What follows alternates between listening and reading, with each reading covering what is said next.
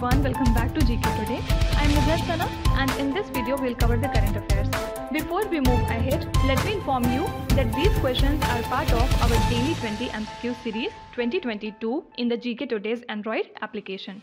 So if you are looking for the text version of these questions and their explanations along with the interactive quiz, you may consider joining our daily 20 MCQ series in the GK Today Android application. In this course in app, you get daily 20 MCQs, a fortnightly quiz, a monthly revision document, and also category-wise revision e-books that are optimized for reading on mobile. You are also able to access all archives of questions from January 2020 onwards. And let me tell you one more thing. If you want the Hindi version of this session, you can refer to our former channel named as GK Today.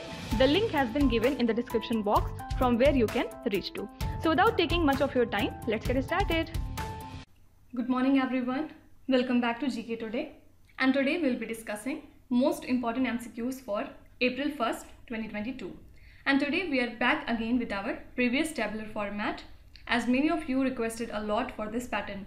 So I hope now you would like it. So let's start. Which country recently approved a bill to provide $52 billion in subsidies for the semiconductor chips manufacturing? So the US Senate passed a bill to provide $52 billion in subsidies for the semiconductor chips manufacturing. And the legislation was sent to the House of Representatives to launch a formal process known as conference. Okay. So the chip shortage has disrupted production across the globe, as we know. So the Senate earlier passed chips legislation in the month of June 2021 that also authorized $190 billion to strengthen the US technology and research. Okay. Now in the next slide, we'll see some of the important questions. Tejas skilling project to train the overseas Indians was launched in which country? First of all, what does Tejas stands for? It is training for Emirates, jobs and skills. Fine. So this country is UAE. Which country is the winner of 2022 SAFF Under 18 Women's Championship? So the winner for this event is our India. Which country has recently abolished its controversial Golden Passport scheme?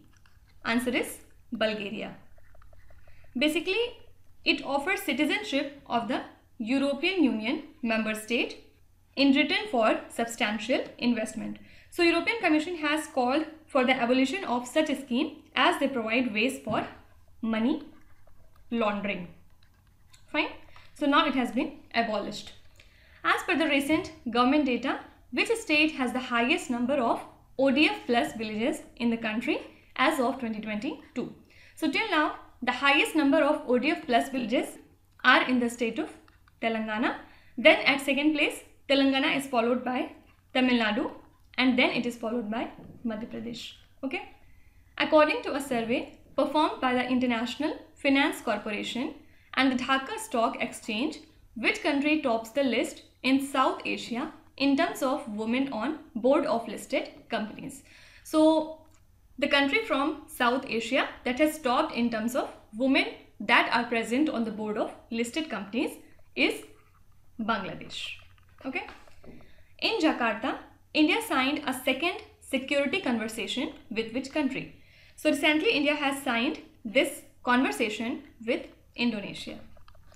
Which country has entered the BRICS New Development Bank as the fourth new member? Answer is Egypt. You have to tell me who has taken the BRICS presidency for the year 2022. Do let me know in the comments. Next question. Indian Agriculture Towards 2030 book was launched by Niti Aayog along with which institution? So Union Minister for Agriculture and the Farmers Welfare, Mr. Narendra Singh Tomar, released a book titled as Indian Agriculture Towards 2030 Pathways for Enhancing Farmers' Income, Nutritional Security and Sustainable Food and Farm Systems. Okay. So this book captures the outcomes of the dialogue by Niti Aayog and the Ministries of Agriculture and Farmers Welfare and Fisheries, Animal Husbandry and Dairy, and was facilitated by the Food and Agricultural Organization of the United Nations. You have to tell me, where does the headquarters of FAO lie? Now, talking about Niti Aayog, let's see some of the important points. Which organization has collaborated with the Niti Aayog's Atal Innovation Mission to host Atal Innovation Mission's flagship program? So for this purpose, Niti Aayog has collaborated with KidX. Niti Aayog has launched the first ever open to all hackathon event for developing the creative solutions for the fintech sector in collaboration with which organization? So for the very first time, Niti Aayog has partnered with PhonePe to organize this open to all hackathon event to create solutions for the fintech sector.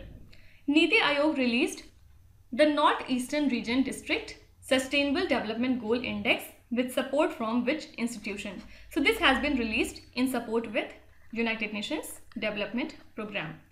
Which state has the best overall health performance in Niti Aayog's Health Index? Answer is Kerala.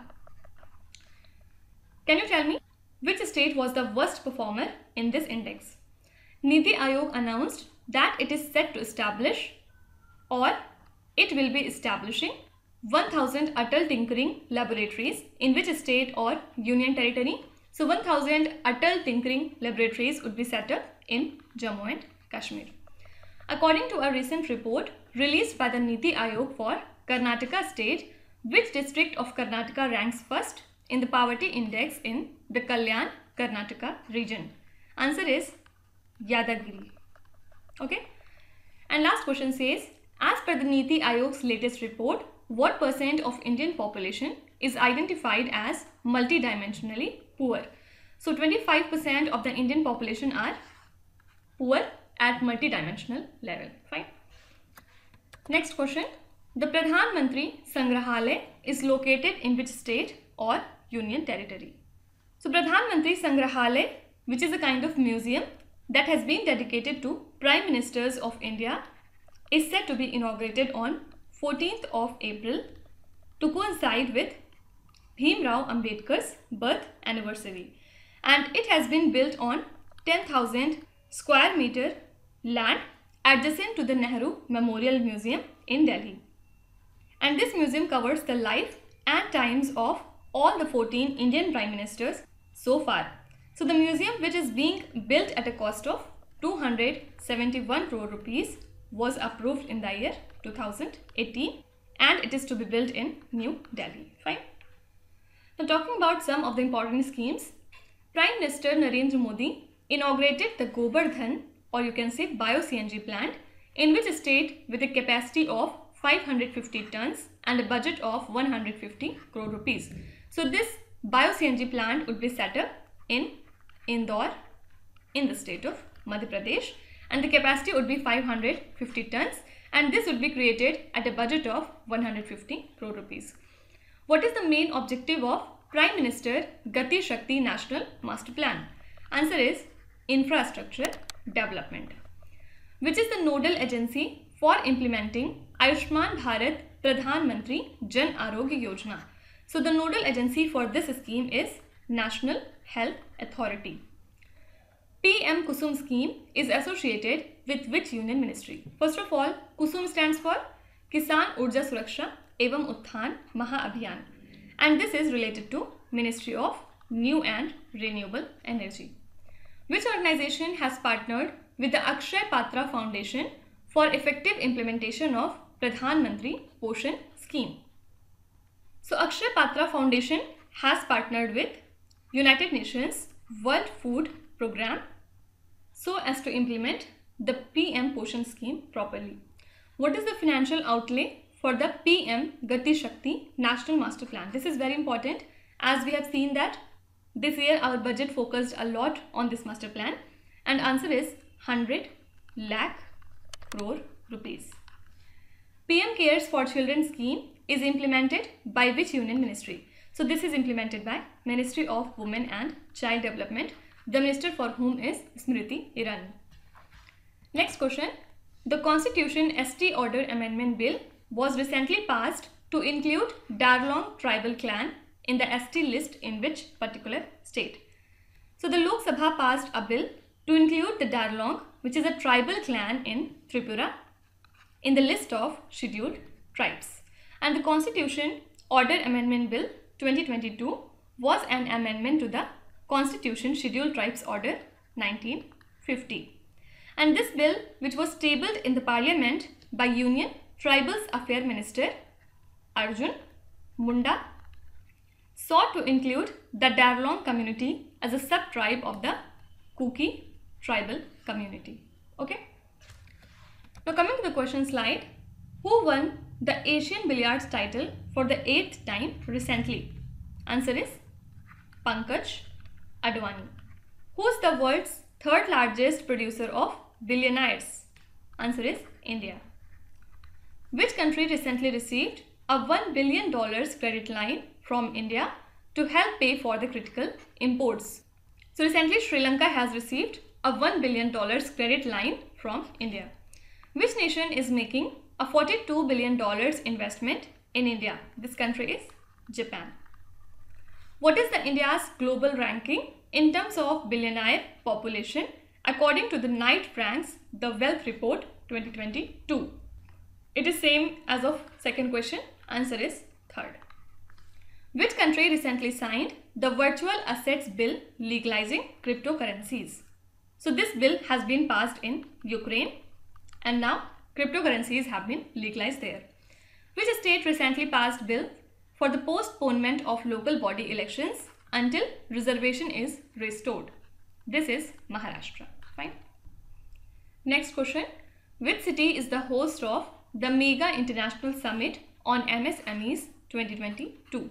So Ministry of MSME, Government of India and the Entrepreneurship Development Institute of India, Ahmedabad, have together organized a Mega International Summit on MSMEs at the India International Center, New Delhi.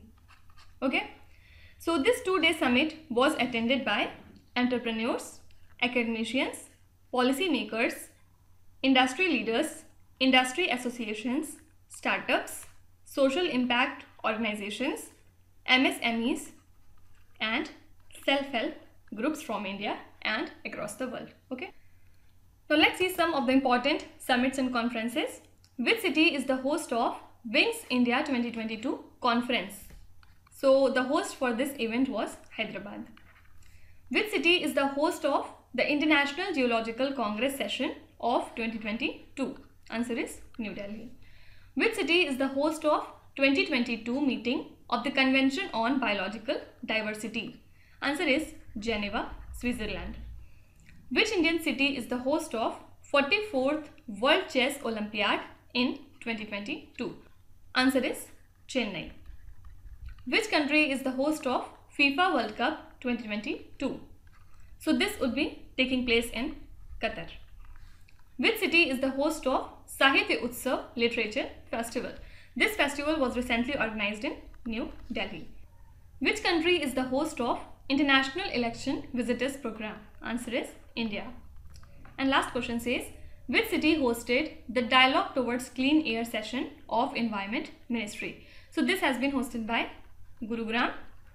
And one important thing regarding Gurugram is the headquarters of International Solar Alliance also lies in Gurugram, Haryana. Now, which is the 101st country to join our ISA? Answer is USA. And you have to tell me which is the 102nd country, which is also the latest country to join the International Solar Alliance. Do let me know in the comments, and let me give you a hint, it is a Caribbean nation. Next question. A new project to enhance climate resilience of coastal communities has been initiated across which states? So the center has initiated a project across the states of Andhra Pradesh, Maharashtra and Odisha to enhance the climate resilience of coastal communities, and the project has been undertaken at a total cost of $130 million, or you can say 1000 crore rupees, which includes a grant of $43 million by the Global Climate Fund. Okay, so it covers 24 ecosystems in these states to protect and restore the natural ecosystems like mangroves and sea grasses. Okay. So talking about some of the important climate related questions. Which Indian city released a climate action plan and laid down 30-year roadmap to tackle the challenges of climate change? This city is Mumbai. As per the Deloitte 2022 Sustainability Report, the disconnect between ambition and impact, Indian businesses rank dash in their concern for climate change. So we rank at 5th in terms of our concern for the climate change. Which institution released a report on climate change that is dubbed as Atlas of Human Suffering? This has been released by IPCC. Which country's researchers have found out that climate change is driving plants to flower earlier? This has been done by UK. Which institution released the G20 People's Climate Vote 2021 report? It has been released by United Nations Development Programme. Who has been announced as the first UNDP India Youth Climate Champion? Answer is Prajakta Kohli. She is an Indian YouTuber and content creator. Which institution released the Climate of India during 2021 report? Answer is IMD. Next question. Which Indian personality has featured in the Time 100 Impact Awards? So, Indian actor Deepika Padukone was honored at the Time 100 Impact Awards for her work on mental health through her organization named as Live, Love, Laugh Foundation. Okay. So, this is the second honor by the Time magazine for her. And talking about the Time 100 Impact Award, it honors the global leaders who have gone above and beyond to move their industries and the world forward. Okay. So talking about some of the important awards, which Indian personality has been appointed as the chairperson of Air India? Many times I have told you, this is N. Chandrasekaran, right? Sandhya Mukherjee, who recently passed away, was a famous personality in which profession? Answer is music. And why she is important? Because during the Padma Awards 2022, she was honored with Padma Bhushan, but she refused to accept it, right? Can you tell me the name of two other personalities who have refused to accept the Padma Awards? The Karnataka Kannada Writers and the Publishers Association presented the prestigious Mudran Ratna Award 2021 to which famous personality in Karnataka? This is Loin V.R. Ashok Kumar. Which famous personality has been named as the Times Person of the Year? This is Elon Musk. Who was Google's most searched for personality in India in 2021? Very famous, Neeraj Chopra, the javelin thrower. Which personality topped the Forbes rankings of 100 most powerful women of the world? Answer is Mackenzie Scott. Can you tell me, in this particular ranking, what was the rank of our Finance Minister Nirmala Sitharaman? Which actor is the recipient of Indian Film Personality of the Year Award at the International Film Festival of India 2021? Answer is actress Hema Malini. And last question says, Shuttlers flick Making Every Match Count is the autobiography of which famous personality? This is the book of Gopi Chand. Fine. Which is the first Indian city to get a road that is made of steel waste? So Surat has become the first in India to get a road that is made out of steel waste, and it is seen as an example of sustainable development. So the road is built by Arcelor Mittai Nippon Steel India with CSIR, that is Council of Scientific and Industrial Research. CRRI means Central Road Research Institute, with support from Ministry of Steel and Government Think Tank Niti Aayog. Fine. Next question. Varnika Ink Manufacturing Unit of Bharatiya Reserve Bank Note Mudran Private Limited has been inaugurated in which city? So RBI Governor Shaktikant Das dedicated Varnika to the nation in Mysore. and it is a wholly owned subsidiary of Reserve Bank of India. So this has set up the Varnika with an annual ink manufacturing capacity of 1500 metric tons to enhance the security of bank notes. And it aims to achieve the cost efficiency and reduced import dependency. Fine. Now talking about RBI, which institution collaborated with the RBI Innovation Hub to support the fintech startup? Answer is IIT Bombay. Which company has been the first prepaid payment instrument insurer to achieve complete RBI mandated interoperability for its prepaid payment instruments? So the first insurer to do so is LiveQuick. Which bank has been punished by the RBI for data breaches involving Chinese companies? So recently Paytm has been penalized for this. Which feature of UPI was launched by the RBI for the phone users? Answer is 123 Pay. The RBI Innovation Hub has signed Memorandum of Understanding with which institution to promote the financial inclusion? So for this purpose, RBI Innovation Hub has signed with IIT Madras. Who will lead the RBI's newly formed distinct internal fintech department? Do remember that recently RBI has created a new department called Fintech Department, and it would be headed by Mr. Ajay Kumar Chaudhary. Which bank was recently approved by the RBI for international remittance business? So recently Fino Payments Bank has got the approval to do international remittance business. Fine. Next question.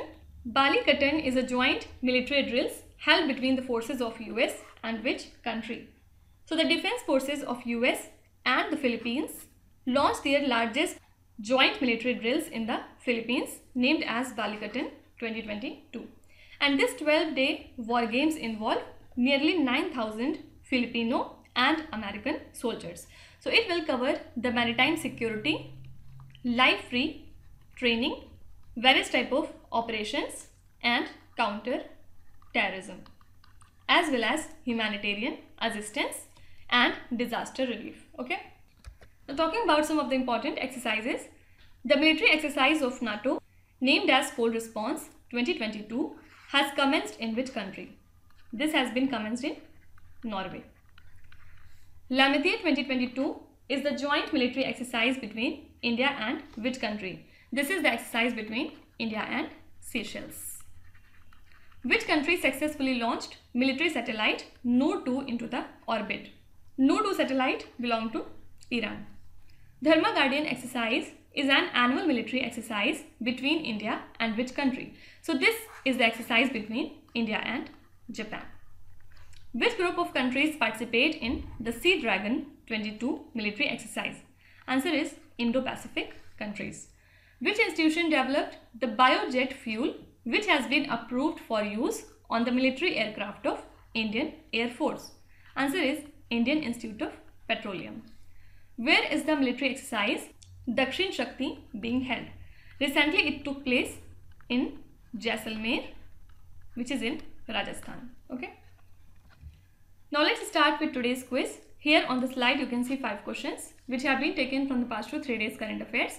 Pause the video and try to solve each of these questions, and at the end of the lecture do not forget to share your scores in the comment section. So please be honest and do not cheat with yourself. So that's it for today. I hope you have liked the session. These were the important news and events from today, and we will meet again tomorrow with some more important current affairs. Till then, stay tuned. Thank you so much for watching, and please do not forget to subscribe to GK Today. With this, Minuzat Sana signing off.